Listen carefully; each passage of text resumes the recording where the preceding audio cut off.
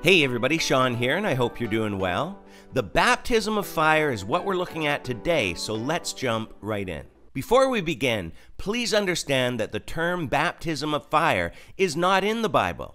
The first view of what this baptism means is a purification of believers. It's God's Holy Spirit purging out our impurities, and we'll look at clips of this in a moment. But the Bible doesn't teach this, so why are people teaching this today?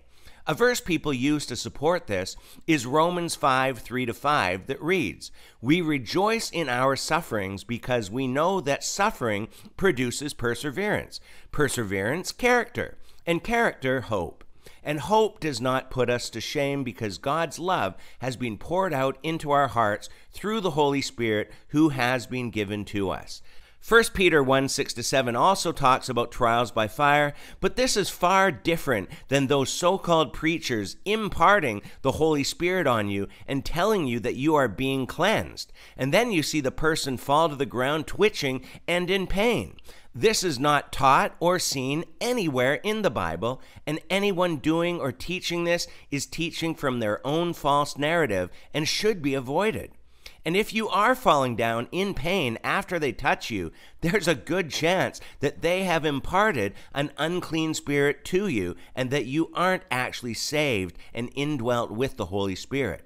The second understanding is that this is the receiving of spiritual gifts, like when they spoke on tongues on the day of Pentecost. But once again, Scripture doesn't teach this as a receiving of gifts. It was tongues that appeared as fire. They weren't actually fire. And the only gift shown was speaking in tongues. And nobody fell to the ground contorting their bodies or screaming in agony as we see today.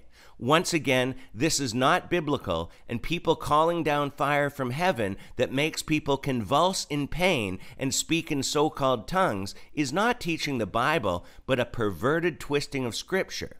So let's take a look at a video from the past that explains this so-called baptism of fire in context. Many people like Mark Hemans here falsely teach that the promise from Jesus is that we can receive the gift of the Spirit in glory, power, and fire. He's also saying that just by watching, we can receive the baptism of fire. I feel heat all over here, Pastor. Power of God's on you. Lord, baptize her in the Holy Spirit and with fire. This, what you're watching now, is what John the Baptist prophesied that Jesus would do. And he's still doing it today, baptizing people in the Holy Spirit and with fire, changing people's lives. Not only does he kick out the evil spirits of depression, but he gives you a new life, joy, peace, abundant, eternal life. Thank you, Lord. All the promises of God are yours in Christ Jesus.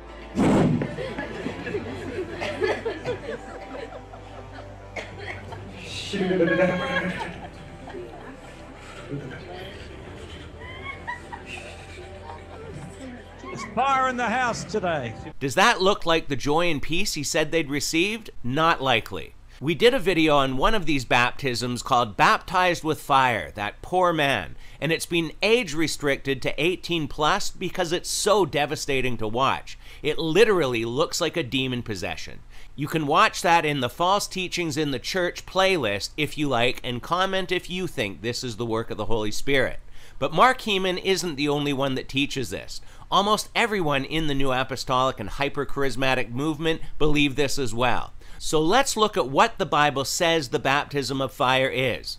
We read about the baptism of the Holy Spirit in Matthew, Mark, Luke, and John, but the baptism of fire is only mentioned in Matthew and Luke. When we look at this in Matthew, it's important to look at the context. He's with a group of people doing baptisms, and the Pharisees and Sadducees approach him.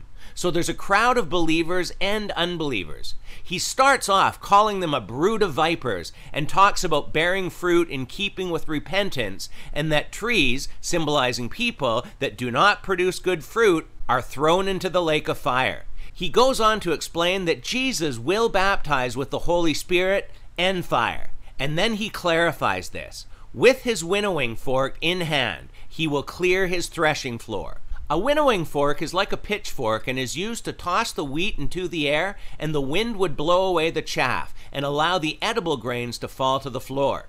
Jesus separates the wheat, that is, believers with the Holy Spirit in them, into the barn, and the chaff, which is non-believers, go into the unquenchable fire, which is the lake of fire. So the baptism of fire is not for Christians, yet this false teaching is embraced by so many.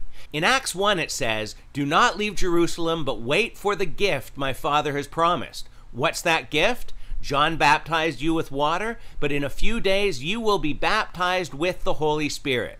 Fire is not mentioned as a gift from God to believers. We can also look at Acts 11. "And as I began to speak, the Holy Spirit fell upon them, just as he did upon us at the beginning. And I remembered the word of the Lord, how he used to say, 'John baptized you with water, but you will be baptized with the Holy Spirit.'" Once again, there's no mention of fire. The Holy Spirit is for believers, and fire refers to the lake of fire. It's unfortunate because so many people in this movement are brainwashed into believing that this baptism of fire is a good thing and for Christians, but it takes only a moment to read this in context and see it isn't true. And as for the day of Pentecost, when there were tongues as of fire that fell on them, that was a one-time event, and it mentions nothing about a baptism of fire. This is a man-made teaching and incorrect, as we've seen in Scripture. So please, understand that anybody teaching this is in big-time error and is doing it willfully, because it only takes but a moment to understand the truth of those verses. We'll leave it here for today, but as always, feel free to leave your thoughts and comments below, and until next time, take care and God bless.